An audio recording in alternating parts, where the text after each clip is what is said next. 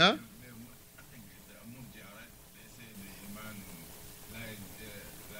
No, that's a refutation against the people of innovation in regard to those who don't bring that iman doesn't fluctuate. We should see.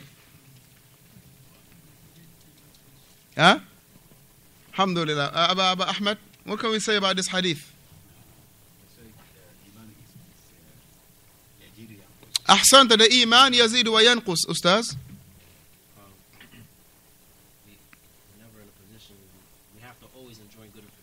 It is an obligation to enjoin good and forbid the evil. It is an obligation. It is an obligation to enjoin the good and forbid the evil. Here the hadith in itself, من رأى منكم منكرا فليغير. This is a فعل أمر. والأمر يفيد إيش؟ الوجوب. It is an obligation to enjoin the good and forbid the evil. طيب أحسنتم. Now, as Muhammad mentioned, Hafidhahullah, about this hadith, these three type of people, they are all different people. Whosoever among us see al-munkar or munkaran, whoever seen munkaran, right? Whoever seen munkaran, it is nakira, meaning any munkar. Whether it is, barakallahu fikum, a munkar that is hissi or ma'nawi. Whether it is hissi or ma'nawi. Whether it is a literal harm or evil, or it is a figurative harm. It got to be removed. Right? If, for instance, a person is passing by, right, and hearing a kid cursing, ain't it a munkar? Right? Or the person is passing by and seeing a person doing some innovation. Isn't it a munkar? Or a person passing by hearing a person swearing by other than Allah. Isn't it a greater munkar? Likewise, if a person, barakallah fikum, he, alhamdulillah, these are munkar. That it is to be what? To be dealt with. But bihasbi, it is all based on the level of the individual. Here, as Shaykh Salih al-Fawzan Hafidhullah mentioned here in this hadith, the Messenger sallallahu alayhi wa sallam described the responsibility of three different type of people. If it is for the ruler, Sahibus Sulta, the one that has the authority, that he will rectify with his, he put his hand on the table, bam. Huh? Get the whip. Go get him. Bring him in. Right? If you ever do this again, this is what's going to happen to you. And alhamdulillah, a strong-handed ruler, right, is better than a righteous people. Is better than a righteous society. A strong-handed ruler, right? That's the right term to say, strong-handed, right? Naam, a sultanul qawi, right? How you say it in English? A strong ruler. Stern ruler, right? Stern ruler. Don't play no games, right? He is better than a whole society that is righteous. Because if the ruler being there, listen, he's not going to give no opportunity to the people to go left or right. The people might be righteous, right? Alaikum salam. The people might be righteous. But akhi, al-imanu yazidu wa yanqus. Iman goes up and down. If the time that it goes up and down, it goes down, that the people, they do something that could mess up their whole life. Right? The iman going down, right? The iman going down, they do something that will mess up their whole life. And not only their life, but the lives of their children, the life of their entire progeny. But if the sultan is strong, and it's not happening in his clock. It's not happening in his time.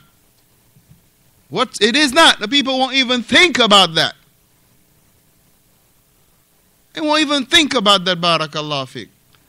So therefore, if we were to have a choice between a strong ruler, right? A strong ruler and a strong ruler and a daif people, right? Meaning people that are, care less about the religion, right? Or you choose a ruler that is, very kind of laid back, very, lenient, too lenient, too soft. Soft, barakallah fiqh. And the people that are very pious. If you were to be given the choice, who would choose the first one? You would choose the first one. Yeah, I was just talking about that. One of the brothers just came back from Gambia. He met one of our brothers who's there for like over 20-something years. He's there. He saw a drunkard. He said for over 20 years he never seen him again. He said for 20 years he never seen a person drink on the street like that. Why? Because if it is done, perhaps the one in the house, right, will take care of you, give you a 1-bedroom in mile 2, right, 5-star. So therefore here he mentioned hafidhahullah. If it is the Prophet sallallahu alaihi wasallam, Shaykh Rabee hafidhahullah mentioned, he say, whomsoever among you see munkar. But now here the first issue is that the person seeing munkar, he has to make sure what he's seeing is evil. Before you rectify the evil, make sure that you rectify the evil. Before you rectify a mistake, make sure that it is a mistake first. Don't just jump in the rectification without not knowing whether it was a mistake or not, or thinking or having doubts about that. But rather, before you bring about rectification or non-rectification, make sure that the person fall into a mistake. One of the companions of the Messenger sallallahu alaihi wasallam came on a Friday, right, and just sat down in the masjid. And he sat down in the masjid. He came in and sat down. The Prophet sallallahu alaihi wasallam asked him, "Asallaita rak'ataini?" Have you prayed the 2 rak'ah that you pray when you first come into the masjid? What is called the tahiyatul masjid, right? Look, the Prophet asked him. He said no. He said, so therefore get up and pray 2 rak'ah. Because when you come to the masjid, before you sit down, you have to pray 2 rak'ah. Now look at this. In Riyadus Salihin, Shaykh Salih al-Uthaymin explained this narration. He said, look, the Prophet asked him, because he doesn't know the unseen. He doesn't know the unseen. Him, the Prophet sallallahu alaihi wasallam. He said because the man could have been in the corner of the masjid and pray 2 rak'ah, and then come to the general area of the musalla, right? He said the person could have do that. He cannot say, hey, get up and pray 2 rak'ah, right? He said he could have been in the corner of the masjid where the Messenger sallallahu alaihi wasallam could not see him, and he established there his 2 rak'at. But rather, look, the Prophet sallallahu alaihi wasallam made sure first that the person was upon an error before rectifying him. Now this is an important issue, barakallahu fi. So فَإِن لَمْ يَسْتَطِعْ فَبِلِسَانِهِ. If a person is a scholar, he know the evidences, he know the text. Now he will call you and give you, قال Allah say, the Prophet sallallahu alaihi wasallam said, the companions of the Messenger sallallahu alaihi wasallam, this was how they did it. Now giving you the barahin, giving you the hujaj, giving you, barakallahu fikum, the proofs and evidences. He is not going to say, if you don't do it, I'm going to do you this. But rather he would tell you, did you know the Prophet say this? Did you know Allah in the Quran, he say this? Did you know that this is how the ulama of the Salaf used to say, this is how they explain this? Now giving you the education as per se in regard to this.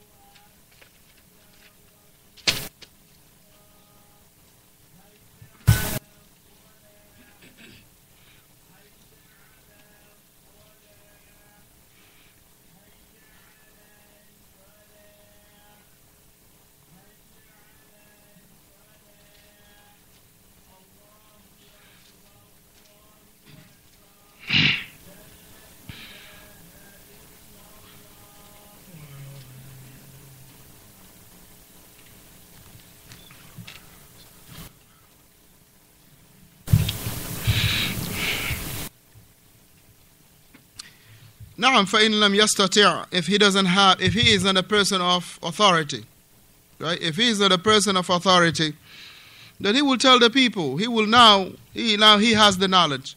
He will call this individual, a person that is upon a mistake. He will tell him, listen, this and the third. This and the third. Allah say, the Quran, the Sunnah of the Messenger sallallahu alaihi wasallam, the companion. This is hakada. Hakada. طيب. And we remember, barakallah, something that was very odd, but now we're understanding the importance of it. There was a new sheriff, right, in a city, that when he came in office, he declared that any woman that is wearing a short skirt, you go into jail. Any woman that is caught on the streets with a short skirt, you go into jail. And subhanallah al-azim, that guy was a kafir. He was a kafir, aiding the Muslims to implement what Allah subhanahu wa ta'ala in the Quran has established for them to do. When the sheriff came in town, he said, anybody that is picked up on the streets from the women with wearing a short skirt, you go into jail. But after that, there was no short skirts on the streets until the man was taken to another city or another town. Now that shows you, barakallah, he can do that. But can the imam of the masjid say, whoever wear a skirt, we're gonna have a gang and then we're gonna whoop you, we're gonna strike you or lash you? Can the imam say that? No, he can't. All the imam can do is take the minbar and read the verses. All the imam can do throughout, alhamdulillah, the classes or the durus, expose that to the people that this is what Allah says in the Quran. This is the way that the woman has to dress. This is how the man has to dress. This is the likes of this, barakallah fi. But the ruler, alhamdulillah, has the ability to implement it. Wa alaikum salam to Allah. Has the ability to implement it. To take the decision. To take, barakallah, the according decision, the befitting decision. Right? But the imam of the masjid, he cannot do that. The mudarris cannot do that. This is not his wadifa. This is not his responsibility to take a salah. But the ruler can take a stick. He can take a stick. Right? He can take a stick.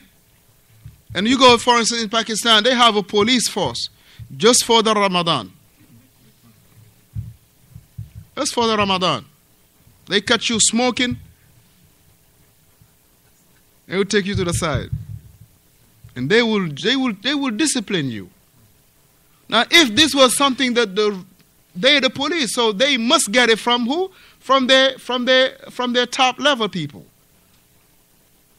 Now, the imam of the masjid cannot say, we're going to have a squad, right? We're going to have a squad, whereas we're going to have few strong brothers, right? That they will barakallah fikum, patrol the streets, right? In anybody will catch you smoking in the month of Ramadan, you done.